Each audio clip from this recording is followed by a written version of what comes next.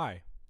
If you're getting the error another Roblox player installer is running, then these are a few fixes you can try. The first one is very obvious, but you can restart your PC.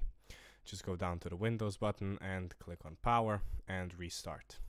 That might fix the issue. The next one is checking Task Manager. Go on your Task Manager and make sure there's no other instance of Roblox running. So you can sort it by name, for example.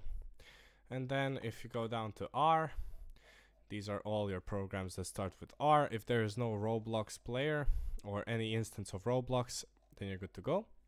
Next thing you can do is try to turn off some of your web browser and the other applications that might be using some of your network data. That can help because sometimes the installer struggles with downloading some content needed for Roblox.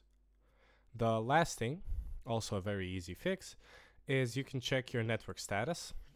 Either you're connected on Ethernet cable or on Wi-Fi. Try to switch a network or try to just restart your router, modem, whatever you're working with. Good luck. If any of that doesn't work, you can reinstall Roblox.